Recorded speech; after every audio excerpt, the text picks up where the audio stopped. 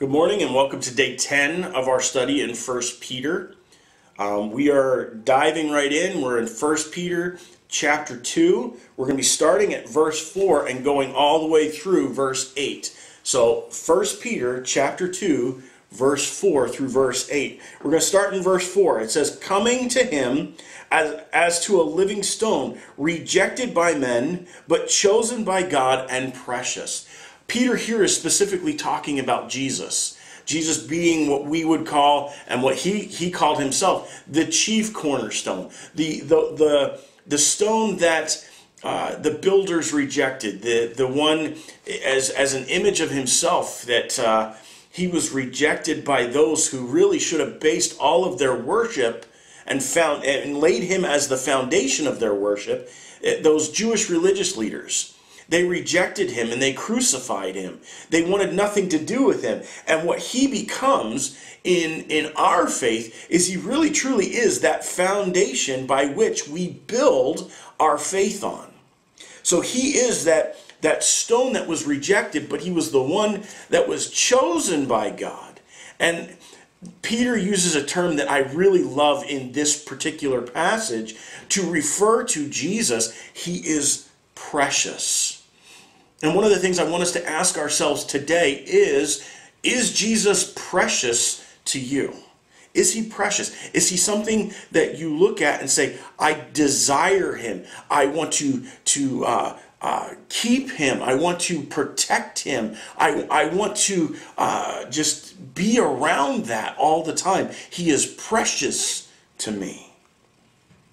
But then Peter also refers to us. He says, you also, in verse 5, he says, you also as living stones. And I love that term as well, because we are, in a spiritual sense, when we're born, we are spiritual rocks. We are good for almost nothing. And really, when it comes down to it, Christ and our faith in Christ, what does it do? It does what Peter says it does. It makes us into living stones. It's something beyond a typical rock. You know, you can sit and try and have a conversation with a rock. I mean, there was a fad many years ago about having pet rocks, but you know, really that rock is never going to respond to you. It's never going to actually have a conversation with you. And if it does, you might want to call your doctor, because if rocks are talking to you, you might have an issue.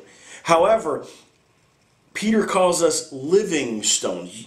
You also, as living stones, are being built up, a spiritual house, a holy priesthood, to offer up spiritual sacrifices acceptable to God through Jesus Christ.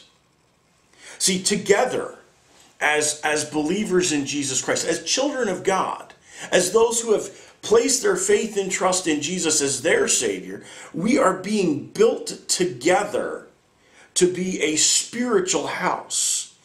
We talk about church all the time, and a lot of times our mind's imagery for church goes into the building itself. That the church is the building. And I know you've heard this many times before probably, in the sense that the church is not the building. The church is the people. It is very much us.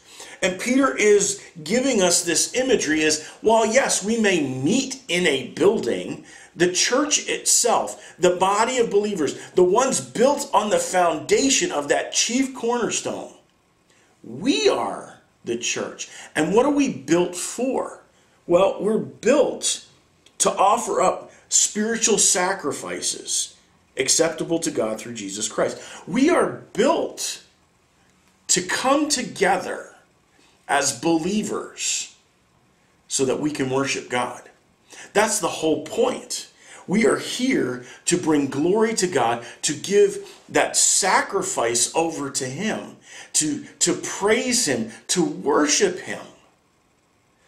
And what that requires for us, and I know this is strange because we seem to be so separated in this time of quarantine and isolation, the need to come together. And I hope that even in this time of isolation, that more so now, you are feeling the true desire and need to come together.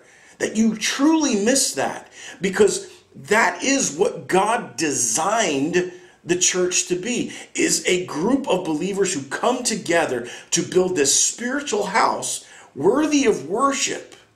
That's why we come together. That's why we're doing all of this in this building. We're trying to be this spiritual house that is built on a foundation of our chief cornerstone.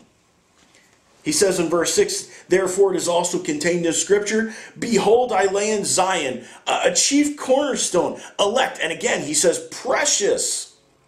And he who believes on him will by no means be put to shame. Therefore, to you who believe, he is precious. He says it again. He is precious to us, or at least he should be precious to us. But to those who are disobedient, the stone which the builders rejected has become the chief cornerstone. Despite all of their efforts to try and pull Jesus down, to destroy him, to destroy his message, and all the efforts of Satan to thwart salvation and everything that Christ was trying to do, they tried to do that, and he becomes the chief cornerstone. He literally became the foundation on which everything that we know and have faith in is built on. And it says in verse 8, it says, and a stone of stumbling and a rock of offense. They stumble, being disobedient to the word, to which they were also appointed. I like this because this is really, in a way, it's a challenge for us.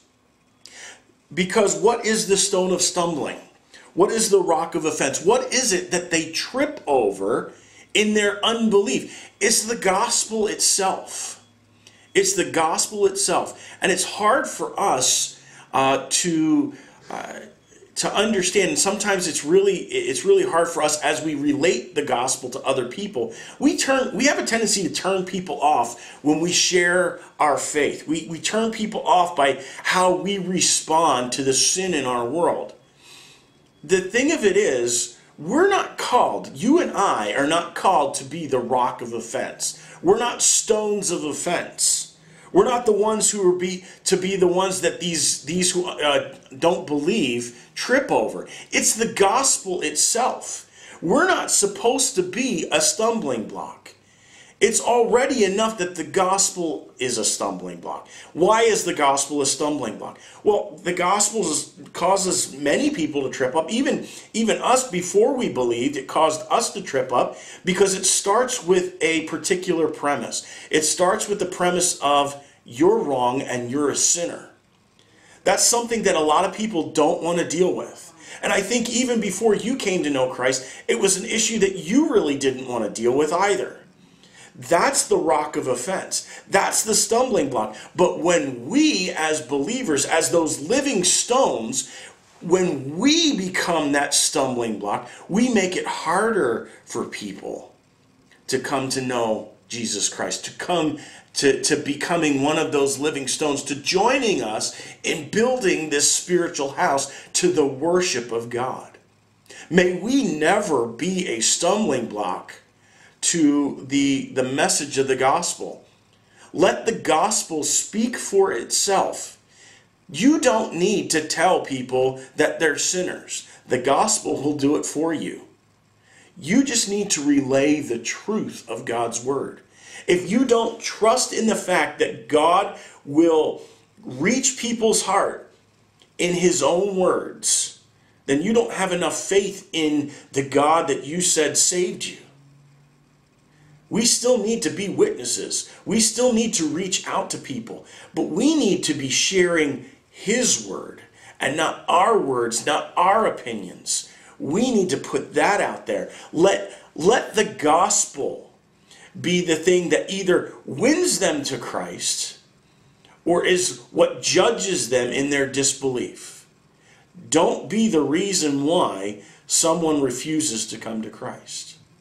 Let's close in a word of prayer for today. Our God and our Father, we thank you so much for this day. We thank you for the word. We thank you, Father, that Even though the gospel for us sometimes is hard to accept, you started out with a premise of telling us that we were wrong, that we made the mistakes.